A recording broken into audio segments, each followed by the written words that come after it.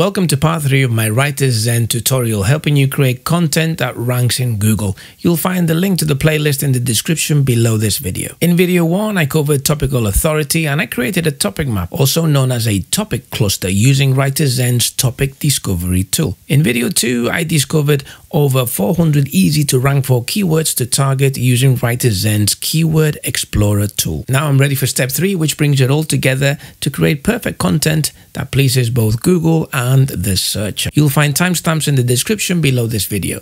Let's do this. As I mentioned in the previous video, writing for search engines is just as wrong as writing for humans. We actually need to write for both, and in a specific order. First, we need to meet Google's criteria in order to qualify as an expert. Only then we get a shot at competing for that search traffic. Secondly, we need to meet the searcher's criteria, and if that wasn't hard enough, we need to engage them. And there's no tricking Google. The time on site metric tells Google exactly how long your visitors are staying on your page. And of course, that's the end goal, because if you make users happy and they stick around, then Google rewards you with higher rankings that stick. On the other hand, if you screw this up, then you can kiss your rankings goodbye. So let me show you how you can create great content that meets both Google's criteria and the searcher's criteria in WriterZen. In Content Creator, click New Project, name it, set the location and language if you need to, and hit Add. You can set the seed keyword, writer's name, priority, deadline, and notes if you're outsourcing your writing, or for yourself if that helps you stay organized. And here you can see a toggle that enables you to switch on Google NLP.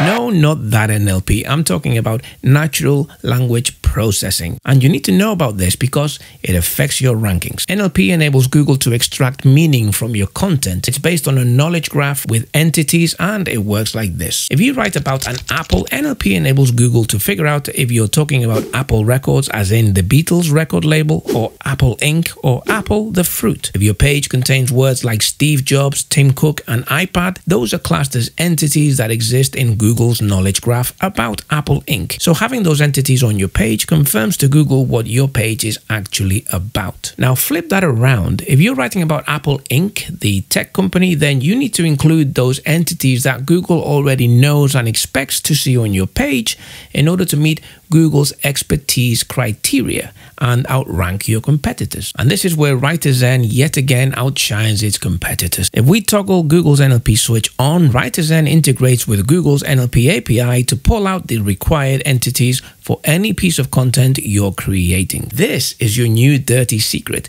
your unfair advantage. WriterZen actually tells you the entities you need to include on your page. Inside the content creator, you'll see 3 steps: the outline builder, the keyword screen, and the final step, which brings it all together. The outline builder shows you a competitive analysis of the top 20 pages competing for your target keyword. It also shows you the percentage of pages in the top 20 that are articles.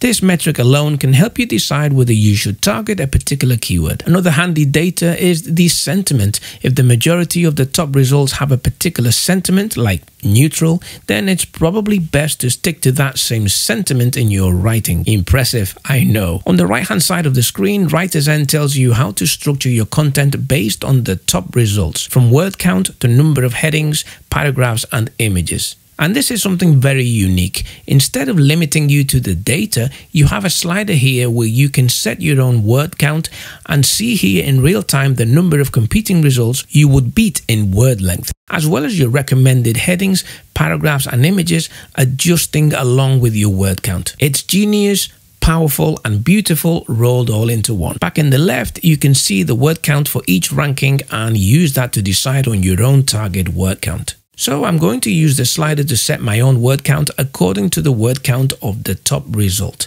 And just like that, I now have the word length, number of headings, paragraphs, and images I need to aim for. There's no guessing. The data guides you every step of the way, and it's instant. Let's add a title and description. You can use the search results on the left to get inspiration.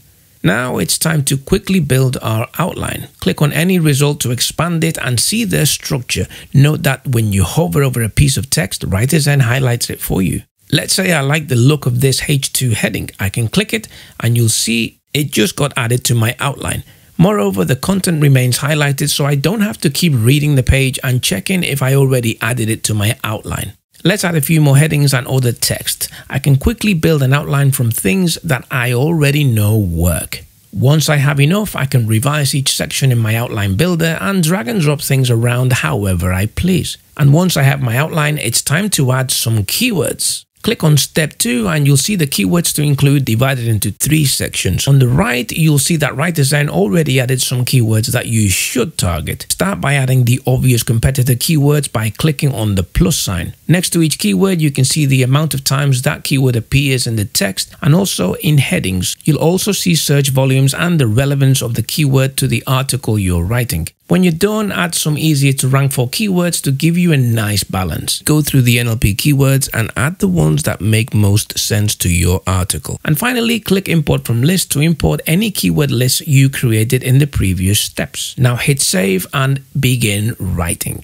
In step 3, content writing, you can hit full screen to minimize distractions. Click copy to editor to copy your outline to the document and then click keywords to see the keywords highlight when you type them in your screen. The metrics above let you know when you hit your targets. You can always take a peek at competitors if you need to write from here without having to go back a step. And you can enrich your document by adding relevant questions from people also asked and read it. Simply click the copy symbol to copy a question to your document. You can add links and images to your document to improve your score, and when you're done, you can hit the plagiarism checker if you want to check your doc is unique enough. WriterZen is the only tool on the market that encapsulates the entire content creation and optimization process from beginning to end, and it does it beautifully. By the time you start writing, 80% of the work is actually done. I spent a decade ranking websites for clients. I used 5 different tools. It wasn't cheap and it wasn't pretty, and I couldn't do half of what I can do with WriterZen. Now I have one tool with an uninterrupted workflow that enables me to create truly good content that can rank. You'll find the link to WriterZen in the description below this video. Once you sign up for the tool, you'll see a video onboarding series which covers everything in a lot more depth than I have here. There are onboarding tutorials for beginners as well as seasoned SEOs. Let me know if you have any questions in the comments, and I'll see you in the next video.